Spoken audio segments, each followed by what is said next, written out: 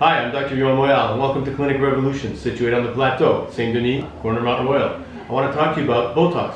What does Botox mean? Botox means a lot of different things to a lot of different people.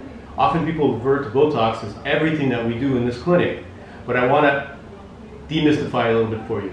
So Botox we'll use for relaxing overused and tired muscles, such as the muscle in the middle here, or the muscle on the sides. This is called the 11, and this is called the crow's feet.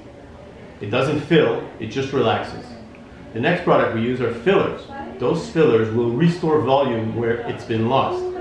We'll use it to give back volume to the cheeks or the lower part of the face, and sometimes we use it for embellishment, such as the lips. The last thing I want to talk to you about is PRP. PRP is also known as the vampire facelift, and that's when we take blood out of the patient, take out the red blood cells, and put back the plasma with all the regenerative growth factors to give back that youthful glow to the skin that it might have once had.